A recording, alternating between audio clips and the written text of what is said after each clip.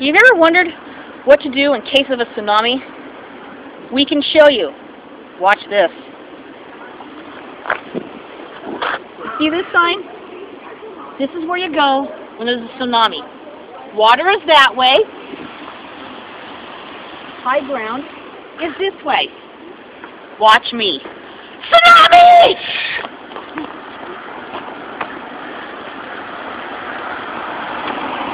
Sprained my ankle. My legs are gonna wash me away. Shit, that hurt. Am I going to have to carry you back now? As long as we go along the tsunami evacuation route. I hope I didn't freak anyone else out down there when I yelled tsunami. I was just thinking, what the hell are you doing? That probably wasn't the smartest thing to do. I wonder if my dad's house is in the zone. I doubt it.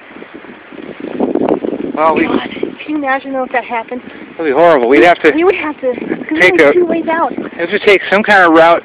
Is there some other road that takes you higher up from here? Well, besides 101? 101, go back out the way that we came. Would be the only way because if you go the other way towards Newport, all along that stretch of road, it says, warning, you're in the tsunami area or whatever. Right. So the only way out would be the way that we came. And it would be so congested. I gotta stop for a second.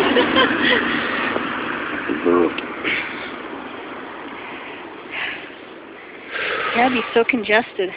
I think we'd have to wait it out for several days or something, or I don't know. I think the first thing I would do would go and hit the grocery store.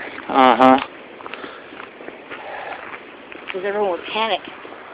The first thing they do is they want to flee. And that's all fine and great, but